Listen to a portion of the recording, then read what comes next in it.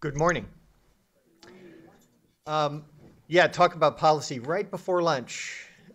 It's going to be the height of excitement. And actually, how I came to be doing this was I was talking to, we had a conference call helping plan this, and Will Francis called me afterwards, and he wanted some feedback about things. And I said, I think I'm going to skip that policy thing.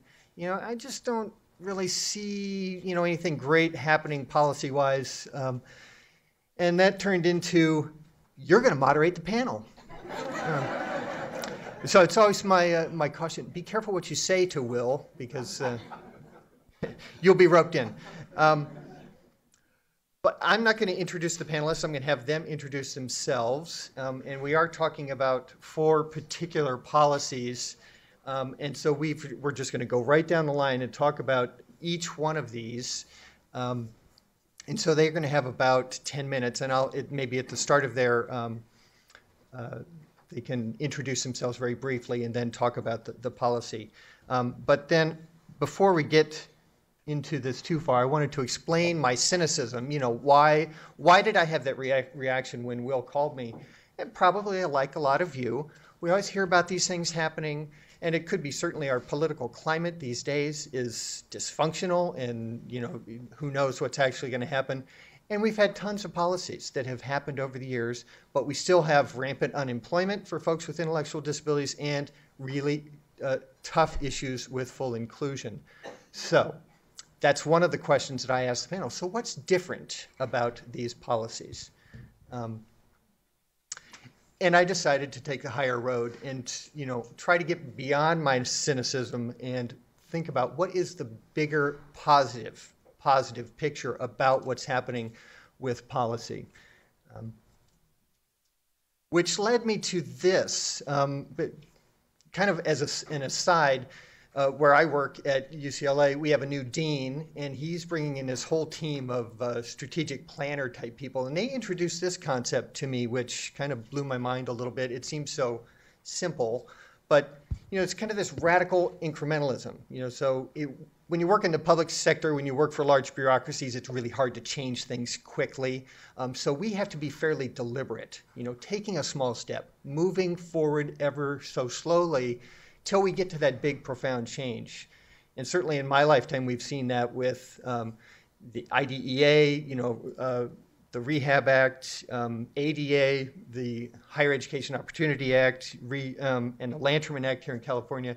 So there's a lot of things that will lead up to this big, profound change. And so that was what led me to asking these 4 questions. And I sent these to the panelists beforehand, so I hope that they will address them in some way. So tell us first, why is this an important policy? What impact will this have on real people? I mean, real impact on real people, I think, is really important. How does it lead to the next step, the next profound change? And then, what is indeed the next step? So without further ado, I'm going to leave these questions up here, and periodically I have Wi-Fi access, so little notes might pop up saying that I've got a meeting with somebody. But these are the 4 questions. So without further ado, I'll just turn it over to Mark Polit and have him introduce himself and talk about the Employment First policy. Thank you so much, Eric. Well, I'm going to spend some sleepless nights wondering if I'm a radical incrementalist. So my name's Mark Polit. I'm the Deputy Director of Policy and Planning at the State Council on Developmental Disabilities. And I'm also a parent of a young man who's a client of the regional center system with some very significant disabilities.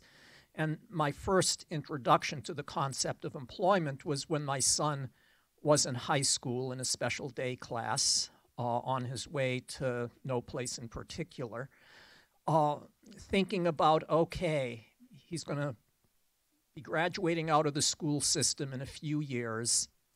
How can I, what chance does he have to be really a part of his community? And it was pretty obvious to me. My son needs a job at a regular work site. And I don't have to explain more about that. I mean, we have that in our own experience at work sites, and there's not much I can add to the panel that just spoke earlier today. So I went about researching that, and quite frankly, I didn't find a lot of opportunities for my son, and the regional center case manager didn't. So he's been spending his years in a day program, which gets out and about a lot, but he's really a tourist in his own community. And fortunately, he has family and people in his neighborhood that do know him. But he didn't have that opportunity to really contribute and be a part of his community. So the importance of the Employment First policy is that it sets a direction.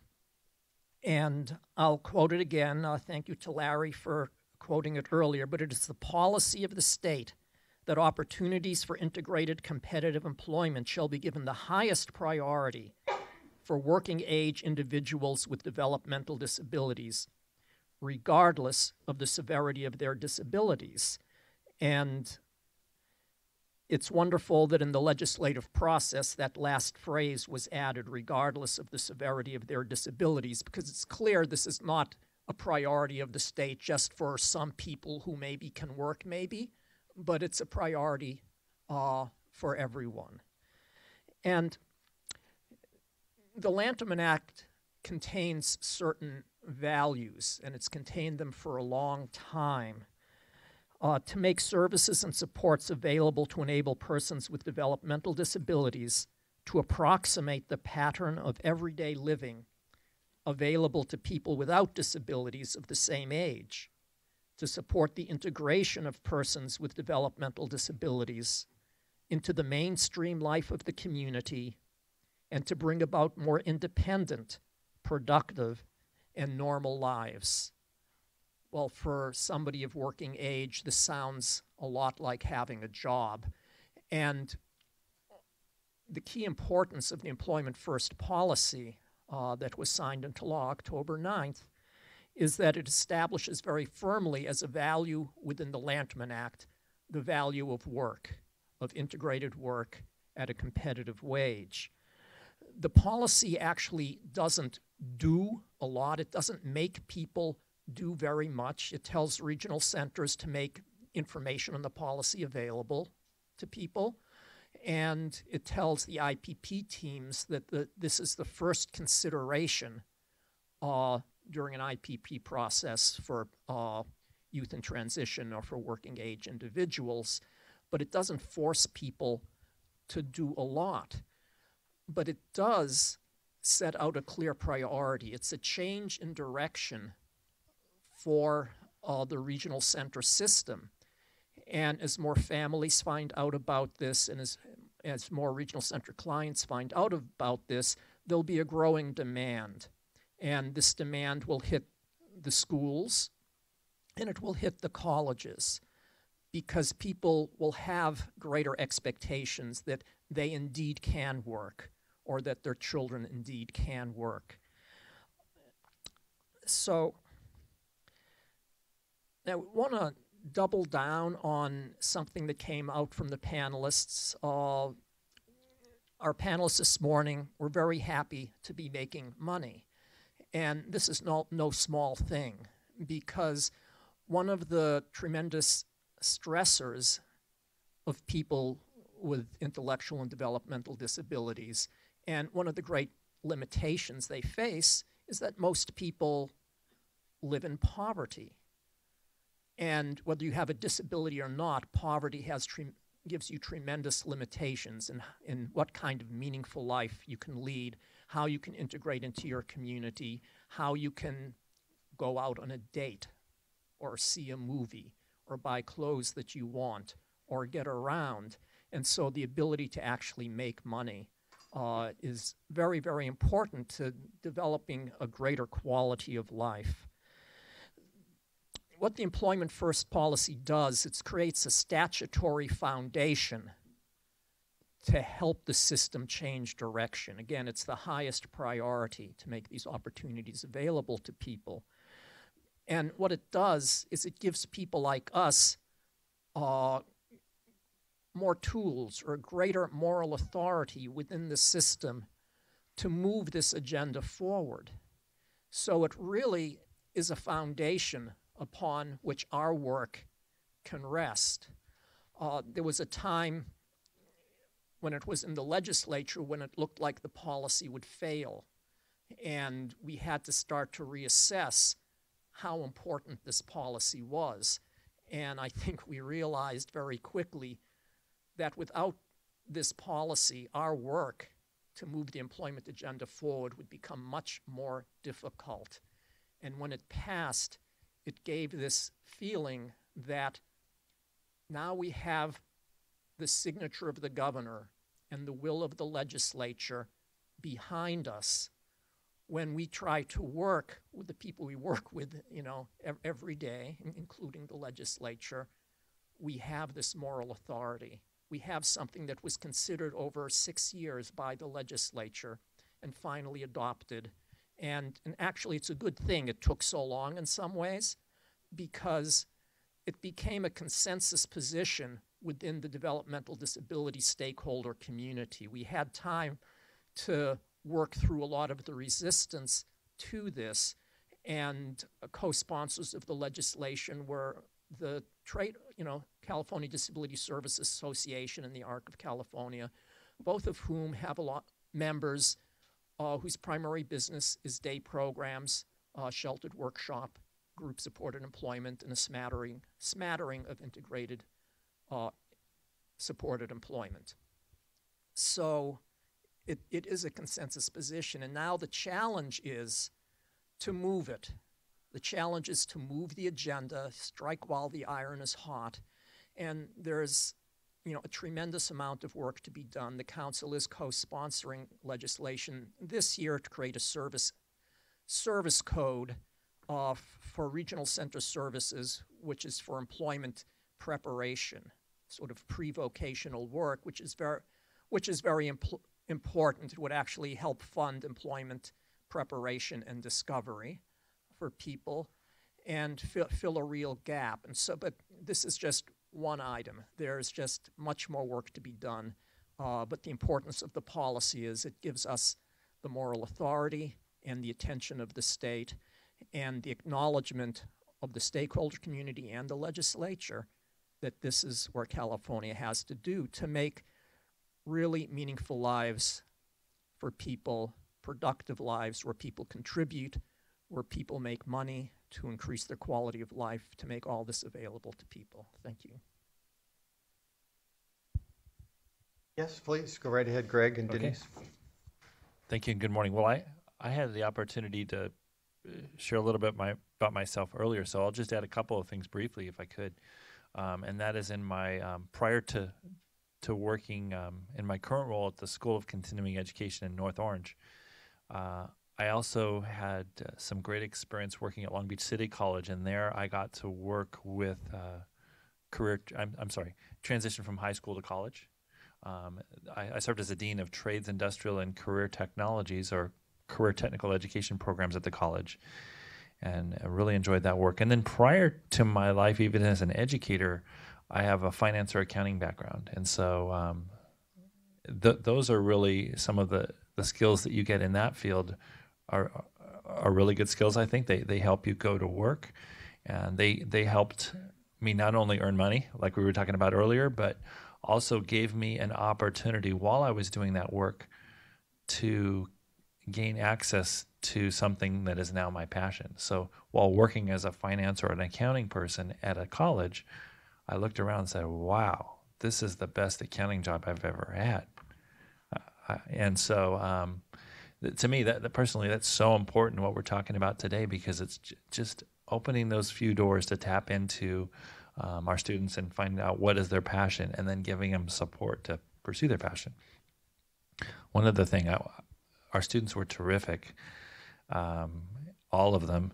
And when I heard the comments from our colleagues, our scholars at UCLA and the student section, I'm really glad I chose today to not wear my USC tie, because I think I would be harmed, right? So thank you. Thank you. Go Bruins. Okay. Denise and I are going to thank you for the invitation to talk a little bit today about the Student Success Act. And so this first part, I think I'll briefly just touch on why it's important and what issue does it address. Let me just share that the Student Success Act really came about through Senate Bill 1456. It's also known as the Student Success Act of 2012.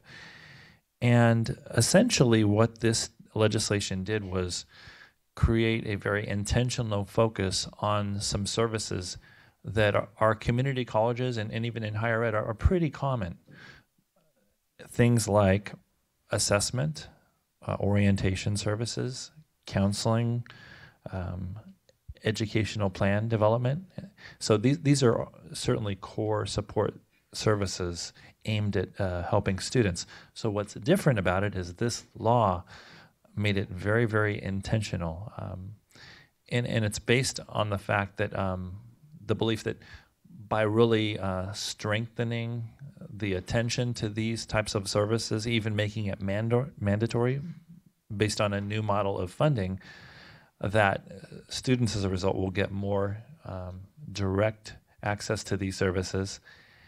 And as a result, the rates of student success will increase. Not only the numbers of students who are successful, but the rate at which they're successful. I think the belief and the hope is that it will accelerate. So we'll come back to that. Denise? My name is Denise Simpson, and I'm the DSPS director for the School of Continuing Education. And I'll just tell a little bit about my background. I started off as an instructional assistant in the classroom, then became an instructor, and then went into management. And I'm just grateful to be in a district that is so supportive of all that we do. And of course, I'm sitting here next to my boss, and that's not why I'm saying it, but Greg has been wonderful ever since, he had been in our district when he was our finance person. He came in and helped, get more access to funding for our students.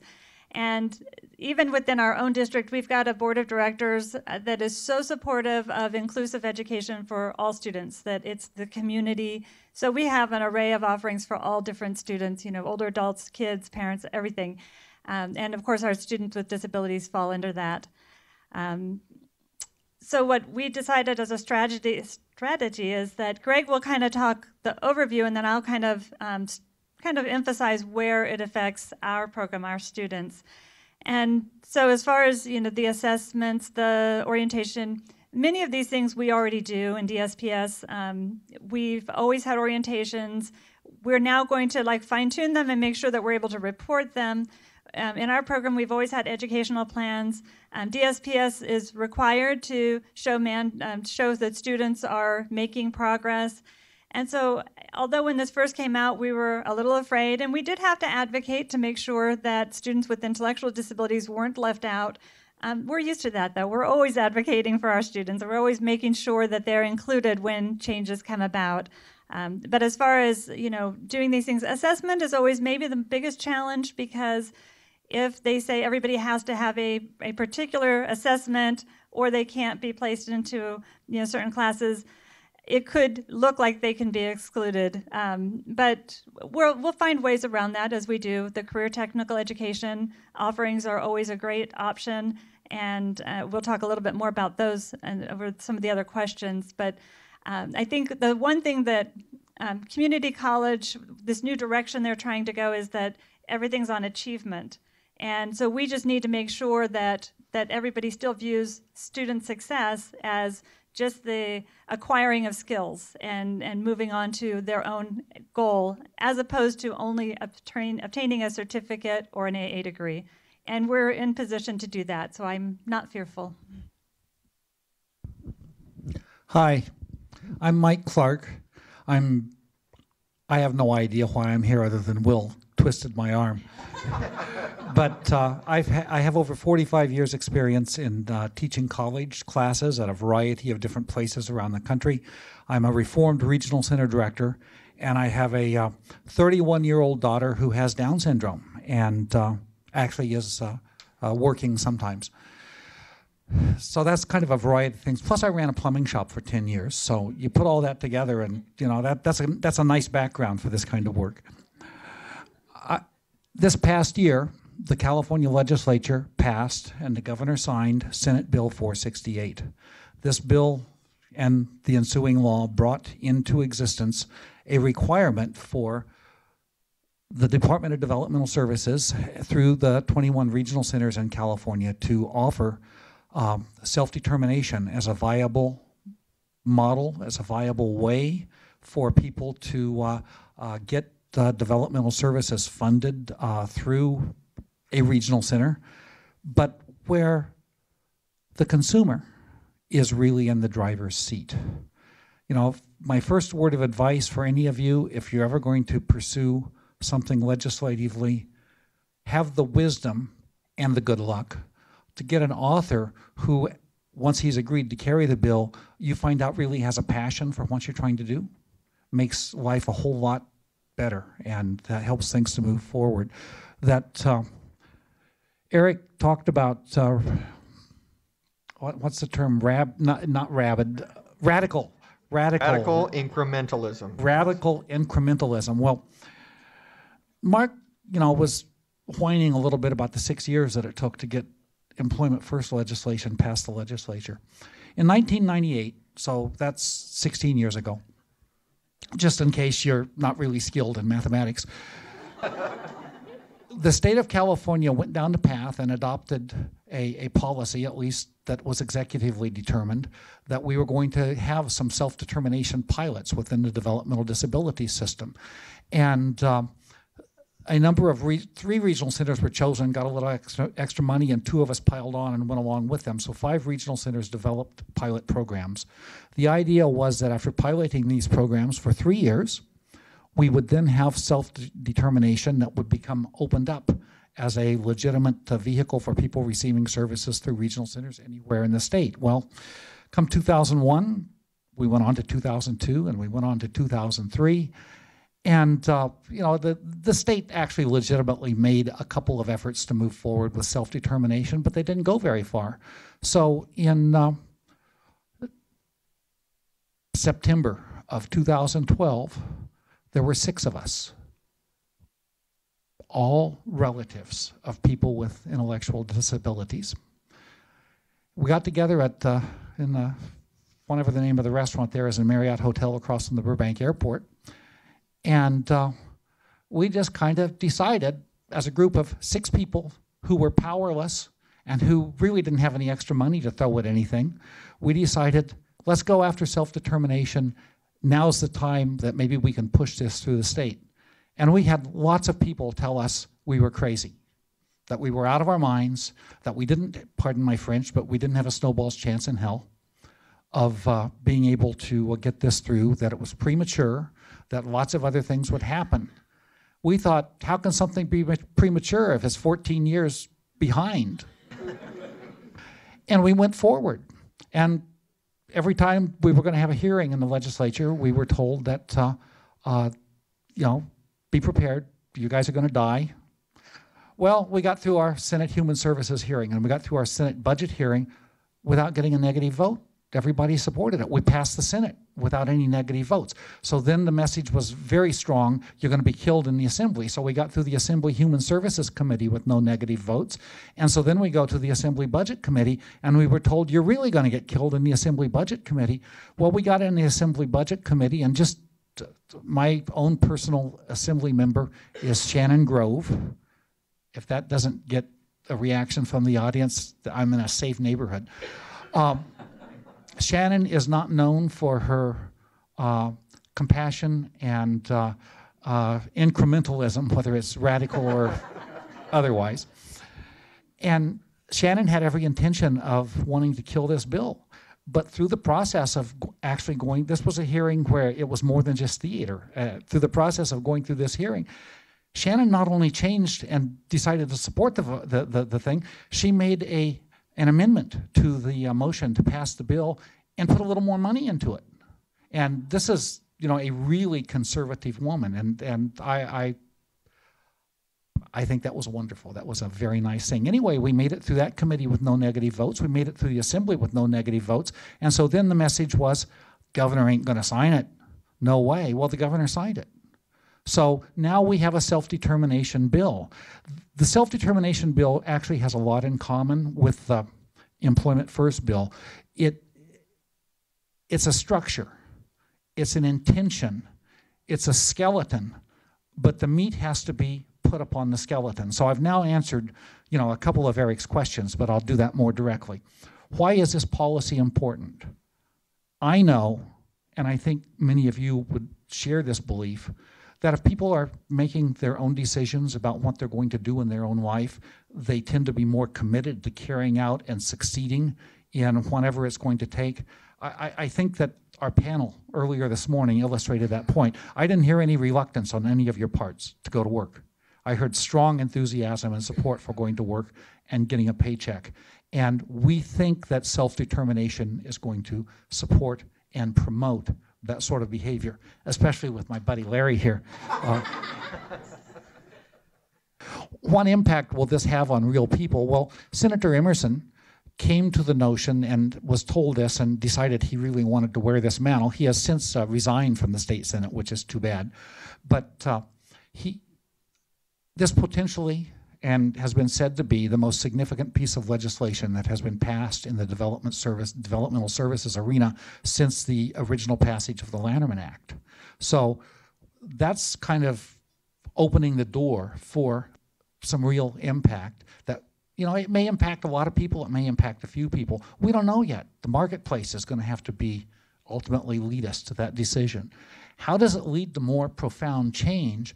Well, if all of a sudden you have an individual budget, and if you have control over how that budget is going to be spent, now it can't be willy-nilly, it has to be planful, it has to be part of a person-centered planning process, it has to be part of a person-centered plan, there has to be certain approvals that take place in terms of the overall budget, but then you have a lot of freedom.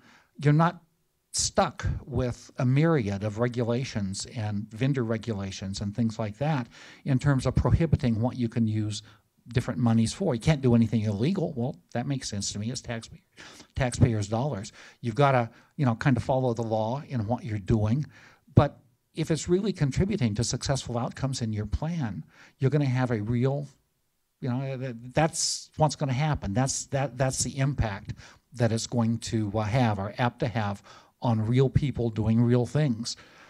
And as that happens, as we see, we think we're walking hand in hand with the employment first interest and legislation, that as more people go to work, it's going to become progressively easier for still more people to go to work.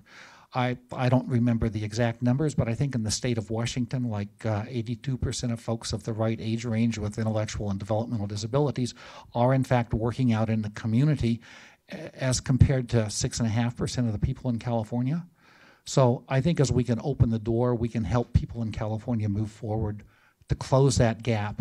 As we close that working gap, I think we'll also make great progress. Most of the people I know with intellectual disabilities as adults, particularly people that aren't living with their families, they're pretty much living a life of poverty. They don't have a lot of options open to them. And I think we can change that. So I think that there really is the opportunity to use this legislation to catapult us into profound change. And what is the next step? The next step is very simply, it's going to be 4 years before you see very much of this, okay? The law is passed. It's in statute for the state of California. But this year, the Department of Developmental Services has to do a number of things that will align what are called Medicaid waivers, federal waivers, with the notion of self-determination. Now, the feds are very supportive of the idea. The Center for Medicaid Services is very supportive of the idea of self-determination. They've been pushing it for a number of years, and they wondered, how come more states haven't really wanted to jump on this bandwagon and do more? And so, I think that they're going to take the news that California now actually has it legislatively as opposed to just done by administrative fiat. I think that that's going to be a good thing, and I think that that's going to be very helpful to us. But it takes time to get those sorts of things in place, and then 1,500 people over the next 3 years, once the waivers are put in place, can actually, not 1,500, 2,500 people can participate in self-determination, and at the end of 3 years, then supposedly we'll know enough about what we're doing and we'll have an infrastructure built and the doors will open and anybody who is interested can participate. Thank you. So we'll just have Larry and Stormy talk about the Taylor Day program, and then we'll have a few minutes for questions. So start formulating questions for after that. Thank you, Mike. Mike's a little modest. He was doing some of this stuff. He's a pioneer. Taft College was doing some of the things that we're doing today and working hard at, but clearly blazed a trail. So thank you, Dr. Clark, for some of the great stuff you did many, many years ago. Now Taylor Day Services. Stormy's going to give you all the great details. As an executive director, Janice and I get to sit down with Denise and many day programs in many colleges and high schools, districts and SELPAs, and talk about the plans of how we're going to do things, what we want to do, because at the executive director level, it's really about all the options. As I said earlier, work, there's nothing more important. So having all the options in place so that it can meet every single individual that we serve, that's the goal. And Taylor Day Services is another option, another tool that, to my right here, Stormy has done better than any of the 21 regional centers in the state. She, at San Diego, has surpassed everybody in this area. So I absolutely want to get the mic to the person that's a pro at this. Okay, thank you. Thank you, Larry. I really appreciate those kind words. I think you find with all of our regional centers, we're doing such great work, and then we get wind of what another regional center is doing. It's like, that's brilliant. So while I may know a lot about Taylor Day Services, I certainly am really happy to spend today with Larry because Regional Center of Orange County is doing some phenomenal work in the areas of employment and beyond. So I want to give you a little bit of just my background and my involvement with the consortium. I think it was in 2009 or 2010, I saw a flyer much like the one that went out a couple of months ago regarding this meeting. And I said, oh, this sounds great. At that time at SDRC, San Diego Regional Center, my role was primarily supported employment services and supporting the vendors that were doing a lot of work in our area and in the area of employment. So post-secondary education and providing supports in that area was something really just unknown to me. And I can honestly say for SDRC, not an area that we really were much exposed to. So then I come to this consortium meeting and I'm just amazed at all of the things that are going on throughout the state of California, the great work that some have been doing for years. And I had this aha moment thinking about employment. And Olivia mentioned earlier this using higher education as a path to employment. It just made sense thinking about my own personal experience and what college did for me. The supports I received in college led to graduate assistantship and opportunities to have leadership positions and be where I am today. So for me, that aha was, if it meant so much to me and my life, and still I have those strong relationships with my mentors in college, why wouldn't it make sense for the people that we serve? And so there were a couple of us that, it was myself and some others from San Diego that were at that meeting, and it just lit a fire in us. So we came back to San Diego and said, we have regional center, we have a much larger role in this support. It is not just the responsibility of disability services on campus or just the natural supports from your family and siblings that are offered to students as they're trying to make their way through college. It really is a responsibility of all of us. If at the IPP meeting, why are we not really promoting education and saying, here's what we can bring to the table in terms of support? So that was, 2009, 2010. And then right around, it was 2011, I think around March, we were given what I consider to be somewhat of a gift through the California budget process. How about that? which was tailored day services. And what Eric mentioned, cynicism, and I think that for some of us, we see, okay, here's tailored day services. It was designed through the California budget process, and it's a cost savings measure. Usually that's not going to lead to some major innovation, and I can be honest in saying that. We've seen some other areas where it's just like, we don't know how to make this happen. But as I started to look through, really read tailored day services, and you can find it in Welfare and Institutions Code 4688.21. in WIC, and really read it, it's like, oh, I think we can make this happen.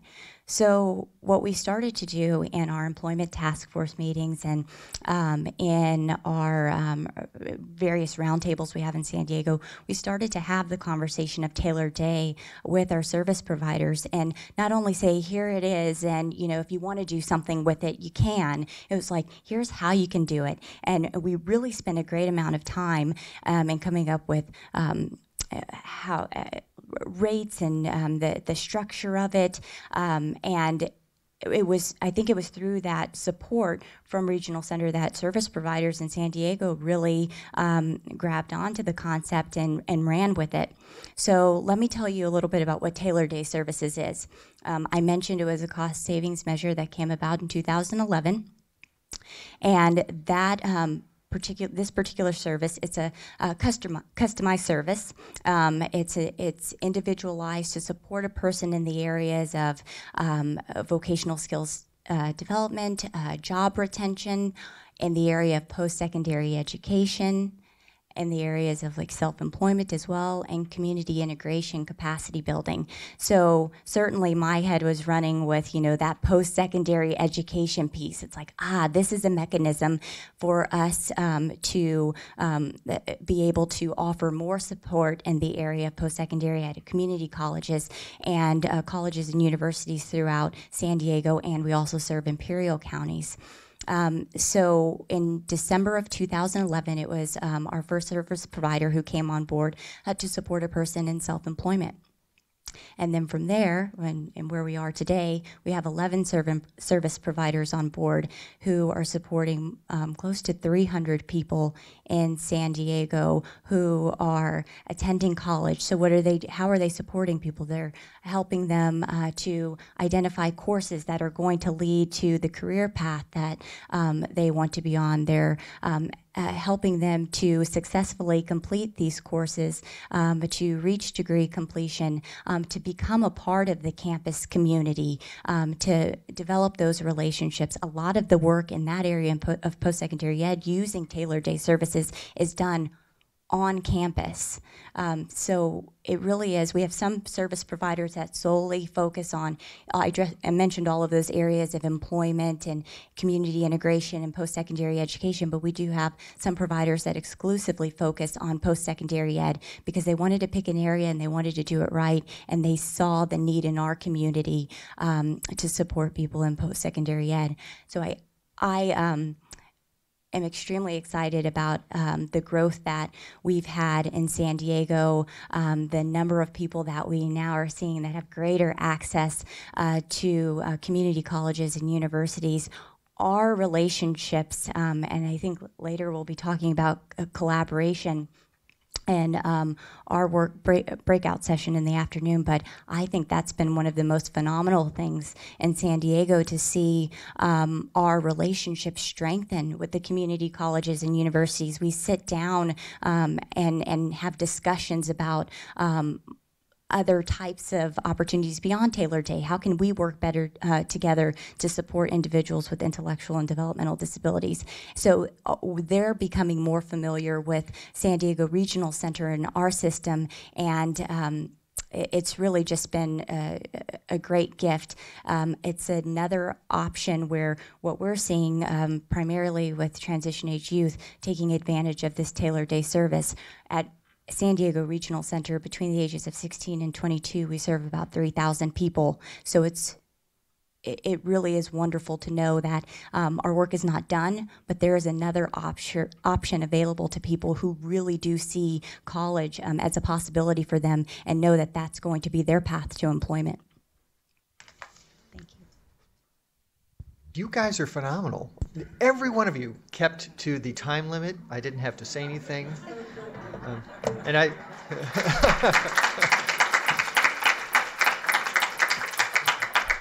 And just said a whole heck of a lot in those few minutes that you had. And through no authority, I would dub you all radical incrementalists. And you can put a little RI after your name, you know. So we'll see that. I did want to say just a couple things, and we'll have a couple minutes for questions. You know, certainly it takes people that work in these big bureaucracies to make things happen. People that are dedicated.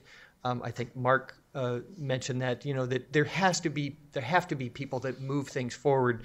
And I know that just in this room we have people that work in all sorts of different blobs, big lumps of bureaucracy that move things forward. So I'm sure we have folks from regional centers here. Raise your hand if you work for a regional center. Awesome. Department of Rehab, I know at least one. There's at least one Department of Rehab. Oh, there's a whole bunch of you. Good. K-12 schools, awesome. Colleges, universities. And let's not forget parents who actually have made most of the things, most of the good things that have happened in this field happen. So. With that, I will open it up for questions. If anybody has for the panel, we've got about 6 minutes before lunch. So that was fast. Okay, I have a question for Denise. I think it is. Denise, where are you? Because I see. Hi. So, what would you say would be the best way to approach your office, the DSPS office, to have you, or this wouldn't be you, it'd be someone else, understand that my kid is your kid, our kids are your kids? Because when we approached our university on many fronts, it was, those kids aren't our kids. We don't serve those kids. So what would be the best way to have you understand that concept? That's a good question. I think in our area, what we do a lot of is the language. You know, I maybe work with the CTE program. It's an automotive class, so we're actually talking maybe with the other administrators, and they often want to say, "Oh, the DSPS student." I said, "Well, no, they're a CTE student."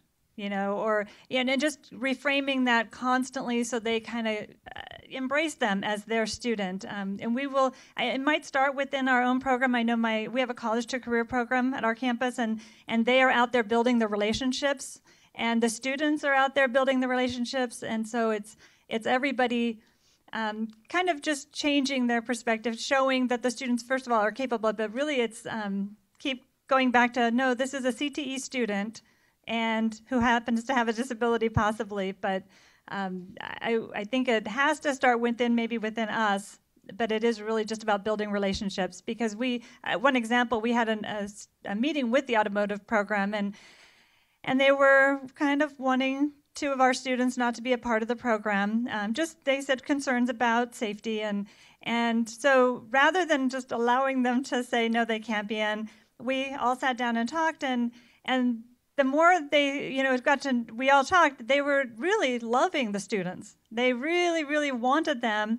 And so then we just brainstormed, well, okay, if this class maybe isn't the best, it was an electronic class of some type, and there might be a safety concern, what else? And then we saw the wheels turning on them, and they started, wait, let's funnel them here, and can we do this? And they're checking the schedule and trying to find other classes. So I think it is just a sitting down and talking, but building the relationship. I have a couple of questions. Denise, people want to know, what is CTE? Yes, actually, Greg and I only answered the first question, so we're happy to fill in as we get through. But CTE is Career Technical Education, and what part of this will do is, with the Student Success Act, a part of it is, moving students on through to get their AA degree with a kind of more narrow focus. But the benefit, in my opinion, is going to be that another way of success, another avenue of success is career technical education certificates. And so the one thing we want to push is stackable certificates. If students can go, and if the colleges and non-credit programs will create stackable certificates, our students can obtain some of the certificates. They can earn maybe one or two. Maybe they're not going to be at the very top of the Toyota 10 program and operating, running a Toyota shop, but I don't know that that's the goal for our students, but they can do some of the entry-level certificates, and so that's what we're really pushing. We're hoping to have more other funding sources, and Greg and I will be talking about AB 86 at our table talk, and that's another avenue for non-credit to be able to create some more certificates, and that's one area that we're pushing, just more options and finding out, first of all, what our students want and then creating those. Stormy, another question that I heard out here was, Tailored Day Service, is that an agency or is that a service? Someone wanted to know, do they apply to that agency? So if you could clarify what it is. Sure. It is a service. I mention this oftentimes in San Diego. Let's not think of it as a program. Now, it is day programs or employment programs that are able to implement the service and have in our area, but it is very different from the traditional day program. So typically what you see is the service allows for more flexibility in the schedule, really individualizing what the activities are going to be, what's the purpose, and you do that through the planning team process, through the IPP. So it's that individual who's really driving the services based on what it is that they're trying to accomplish, whether that be moving in the direction of starting their business or going to school and really outlining those supports. So it is not an agency, although it is a service provider, an agency who is delivering the service. So I should mention that I don't know that every regional center, the 21 regional centers, that every one has this in their area. In San Diego, we have 11. In your area, it may be 1 or 2 agencies that have the service. But if it is something that you're wanting to know more about and are interested in, then you really should be having that conversation with your regional center, because it is a possibility to explore the service. Did that answer the question? Okay. Okay, well, that is unfortunately right on time. So we get extra credit for being on time. So thank you to all the members of the panel, and they will be, most of them, you're all going to be here eating lunch, right? And so you'll be at some of the tables, and you can ask them all the questions that you are holding back on now. So thank you very much.